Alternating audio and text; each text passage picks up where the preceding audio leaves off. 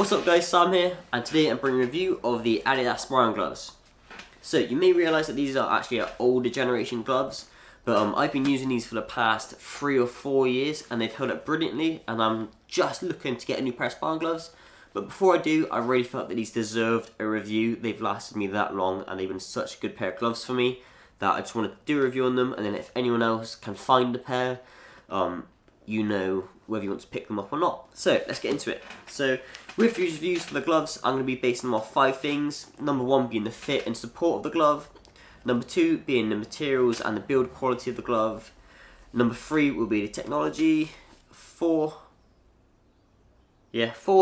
will be the padding and the punch feel of the glove, so the padding inside. And then number 5 will be my personal rating and my overall rating. So start off fit and support. So gloves use a basic Velcro strap, so pretty much standard. They do have some elastic on the inside to keep them together, so you're not literally doing all the support through Velcro. They do it nice and tight, you can pull them all the way around.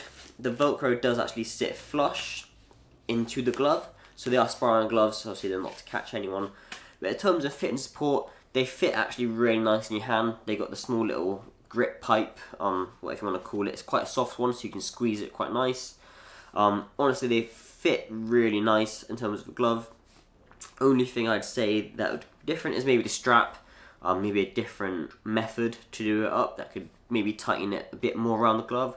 So I know Rivals obviously got like Z strap, which tightens it at the top of the glove and the bottom. Something like that would be really nice on these. So didn't get it off. So in terms of fit and support around your wrist and everything, I'd give them a solid 3 out of 5. Now, you might think it's a low rating, but when you think of like the top end gloves, this is a cheaper glove. I think I paid around £50 for them. So when you compare it to like sort of Rival and Winning gloves, it's a lot cheaper. So 3 out of 5 really isn't a bad rating when you look at the price range. Next up, we have the build quality and materials.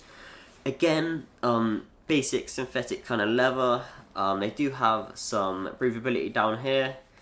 But in terms of materials build quality, you've got a little bit of double stitching on the palm area, which you'd expect in most places, and around the inside of the glove up here. But other than that, everything else is really single stitching, and it's pretty much, it's an okay glove in terms of build quality. Don't expect them to last you forever. I think I've got quite lucky in terms of lasting me this long. That sounds weird. Them lasting me this long. I do have a slight tear on the bottom palm here, just from use. It is a bit of an odd slash, but I mean, it's just from wear and tear you've been punching. I do not have the same tear on this glove, but it is starting to buckle a little bit. So they will go eventually, depending on how much you're using them, obviously. Like I said, I've used this almost every day for like, not every day, but like at least 4 days a week for the last 3 years or so, and they've held up really well. So build quality, I'm going to have to give them a 3 out of 5. Obviously they're not great leather, they're not completely solid, but they've held up really well for the length of time I've had them. So giving them a solid 3 out of 5 there. Up next we have the technology. So they're pretty much a standard glove in terms of technology. There's no special padding. I believe they've got Climacool, Adidas's Climacool on the palm. Doesn't really do a whole lot for me. I really didn't find them that different to a standard glove in terms of breathability. The only thing they really have going for them is the sparring strap, which obviously sits in flush with the glove. So if you can see there, you're not going to catch your sparring partner, whereas some gloves the Velcro stick out a bit. So that's a great feature then for sparring, for your partners obviously, so you're not catching them with the Velcro, which has happened to me a few times and it does hurt and it scratches all down your face. It's not very pleasant. So technology, I'm going to give them it's going to stick again for the 3 out of 5.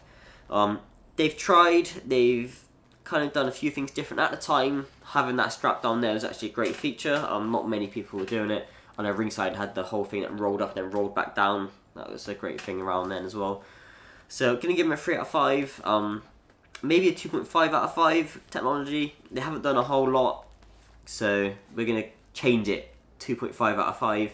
Next up we have padding and punch feel.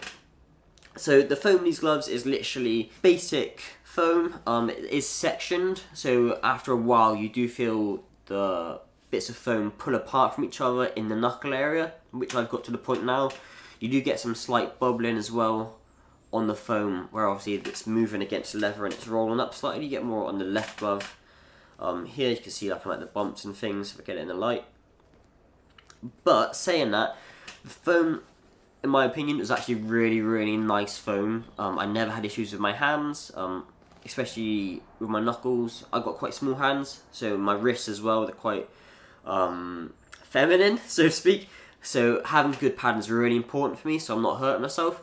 And the padding on these foams is like super absorbent, literally really thick as well. So like the distribution and padding, being a sparring glove as well, I thought you might see a bit more down here in the back of the glove, but honestly they've done it really well. Nice thick padding in the front. I've never had an issue.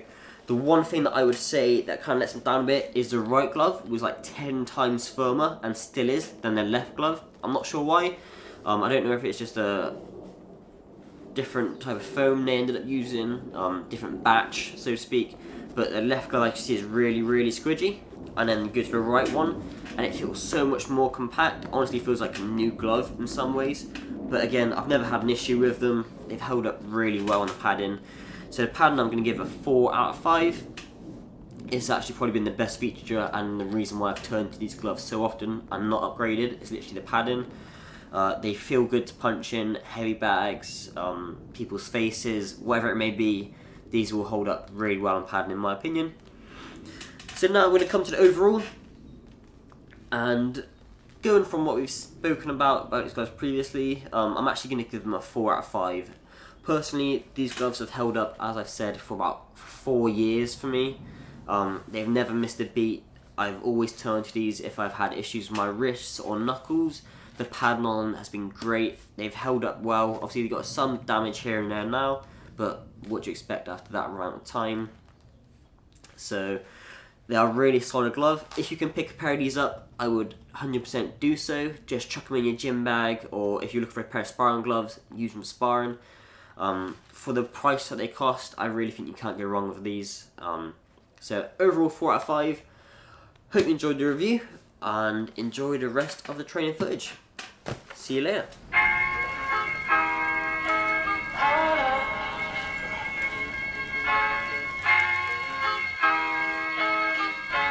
I'm so in love with you.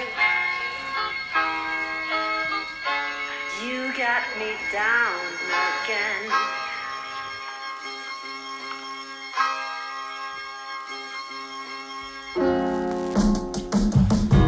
Hold up.